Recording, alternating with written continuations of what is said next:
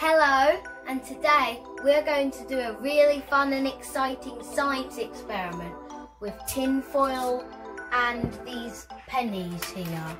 So first we're going to make the boat out of tin foil, and then we're going to put it in the water, and then we're going to see how many pennies can go on the boat without it sinking. So now we are going to build the tin foil boat.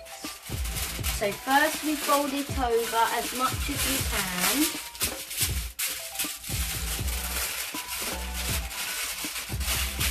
And then we do this to the sides.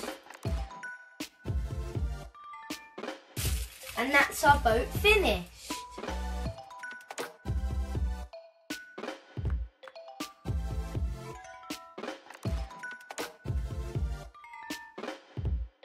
I'm going to put the tin foil and boat in, and Mummy told me that I put them round the corner so that they won't sink.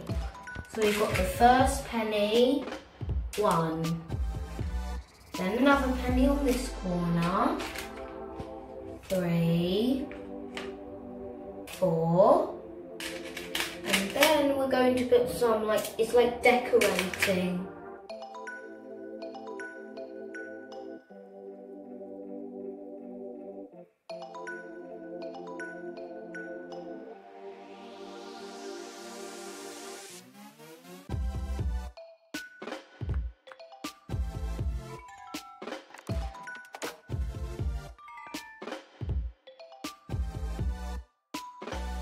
$44. I'm trying to beat our goal of 52. 45, 46, 47, 48, 49, 50, 51, 52, we beat our score.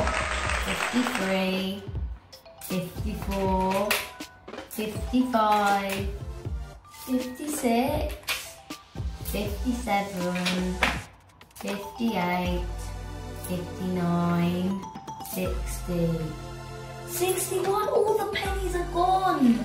So that means this tin foil boat is so strong that it could hold up 61 pence, aka 61 pennies. So we've put 61 pennies in here, and now we're going to take the boat into a ride to see if it is unsinkable. Backwards and forwards. Making the pennies go around a little bit. Some of the water is getting in. When I hit it to the sides, makes the water go up more, and then it's letting it come in.